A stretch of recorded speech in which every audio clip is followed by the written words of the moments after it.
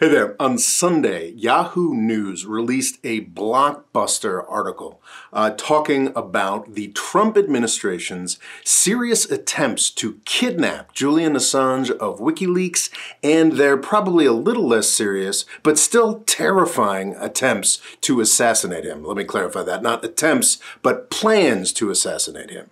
In today's video, I don't want to get into the intricacies of WikiLeaks, Julian Assange, how a person should feel or think about them. They are a little more amorphous than like Edward Snowden, who's like straightforwardly a hero. I would tend to see WikiLeaks and Julian Assange as sort of somewhat heroic as well, but I get that there are other arguments against that, and that's not what I want to talk about here.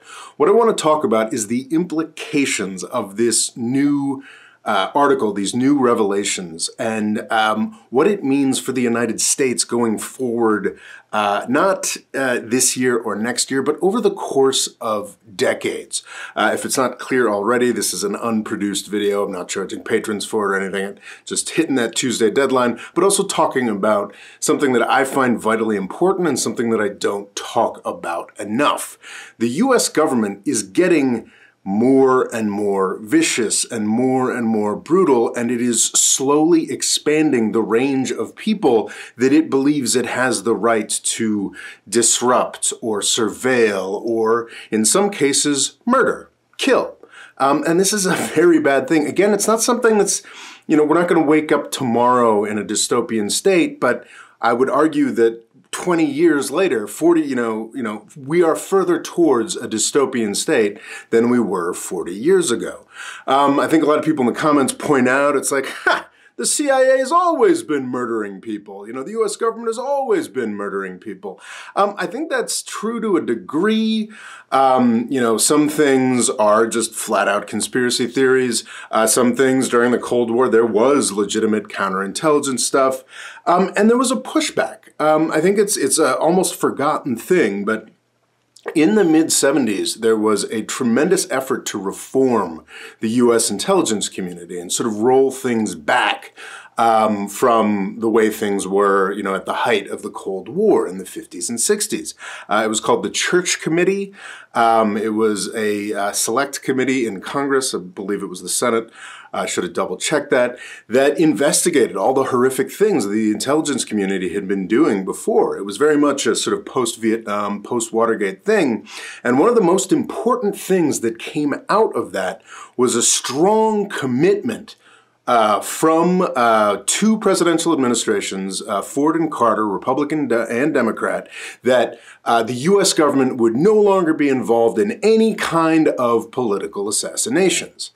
Of course, from the perspective of 2020, that sounds kind of ridiculous. The main business of the Department of Defense is political assassinations. That's what war is now, is sort of death from the sky against people who think wrong or do wrong. In practice, what this actually means is the U.S. government killing a whole bunch of women and children and, innocents, people who have nothing to do with the few people we are legitimately targeting, if we are legitimately targeting those people at all. Why I think this Yahoo article is so valuable is that it goes through the process in depth and talks about how the treatment of WikiLeaks shifted over the years, and the US government became more and more eager to treat them in a more and more messed up way. These things evolve slowly from administration to administration.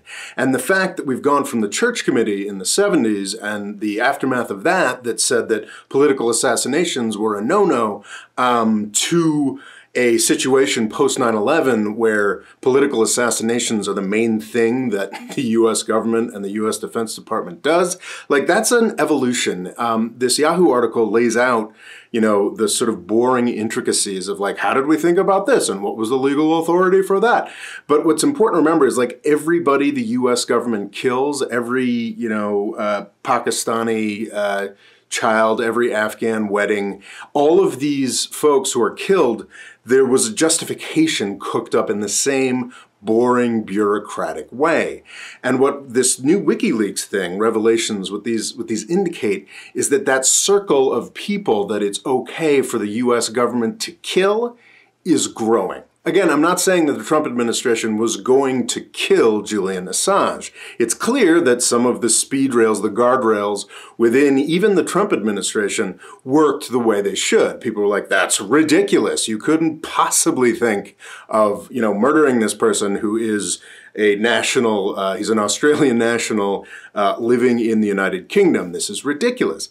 But what's interesting and an indication of how these principles decay over time is that they took the idea of kidnapping him a lot more seriously. And it seems like to me, my read of this very complicated article you could check out, that they would have kidnapped him probably if the UK government had let them do so. Which is just kind of insane.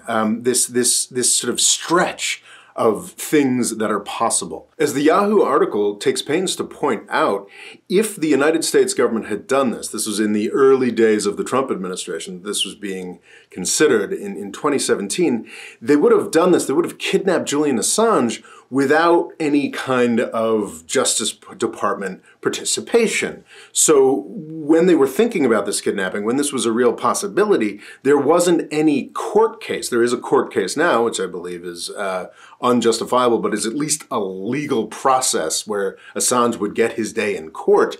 When they were contemplating this kidnapping, they just wanted to take him. And there was no legal justification for that. So we were basically going to put Assange in Guantanamo.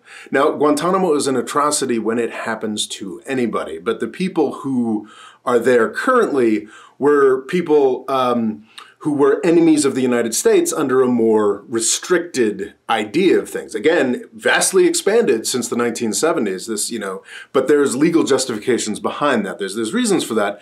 The Trump administration was just considering abducting this guy, who I would describe as a journalist, and throwing him in Gitmo or maybe some other deniable black site somewhere else. It's just really horrifying stuff. I'm a big apologist for Russia, but there's a lot of justified anger at some of the actions that they take, most famously assassination attempts within the United Kingdom.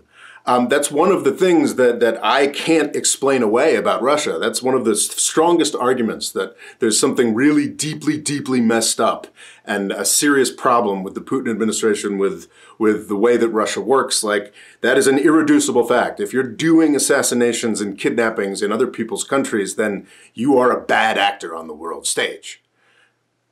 This is exactly, of course, the kind of action that the Trump administration was considering undertaking. And again, not against a terrorist or, someone who we've got, decades of legal justification behind targeting, but somebody who's basically a journalist. It's this slow expansion, and the Yahoo article does a great job of explaining that slow expansion under the Obama administration. It was much more leery of going after WikiLeaks to certain ways, to the Trump administration that was like, oh no, let's do it, let's go hell hog, go whole hog. You'll notice that we're now 9 months into the Biden administration, and a lot of the same people who were in the Obama administration, and they're continuing the court case against WikiLeaks. This is all tremendously complex stuff, and I'm not sure I'm doing the best job of walking through it, but what I want to emphasize is that it just slowly expands, or to put it another way, just falls to a lower level. We just get more and more degraded with what the powers that the U.S. government has taken onto itself. We are slowly slumping towards dictatorship. One of the most chilling paragraphs in the Yahoo article comes very close to the end. It's sort of like 2/3 of the way through this thousands of words article, pointing out that there's already a pathway if the CIA had wanted to assassinate Assange. They sort of point out, well, there's no way this assassination could have happened because they didn't have the presidential finding necessary to do it. So it's really just if the president signs a memo, then Assange could have been killed. And it didn't happen, and there were guardrails, and that kept that from happening. But it's freaking terrifying, and we know that it's already happened. The Obama administration had a, I'd say more enlightened, more common sense, more constitutional view of what the U.S. government could do to WikiLeaks. But the Obama administration is also the first administration since the U.S. Civil War to assassinate a U.S. citizen openly with no legal justification, with no due process. That'd be Anwar al-Awlaki back in 2011. So it's just, yeah, it's these little things, you know, like I made a big stink about the Anwar al-Awlaki assassination back in 2011, and I think that there was a lot of pushback against that, probably more in the legal community than there was in the populace at large, which seems to be pretty happy with the fact that we assassinated this guy who did seem to play a part in inspiring some terrorist attacks. But, you know, since 2011, there has not been an open and obvious assassination of a U.S. citizen by the U.S. government, so yay! But these things, these precedents just sort of sit. They don't go away. And whether it's 4 years from now, whether it's 40 years from now, those precedents sit there and can be used when something out of the ordinary happens. You know, 9/11 transformed the United States from a country that was very leery about political assassinations to one that carries out political assassinations at least on a weekly basis against a certain class of people. This justification, this idea that WikiLeaks is now an organization that we can pursue and disrupt in certain ways, you know, under the early Trump administration, under the early Obama administration, we can assassinate U.S. citizens with no due process, you know, if these boxes get checked.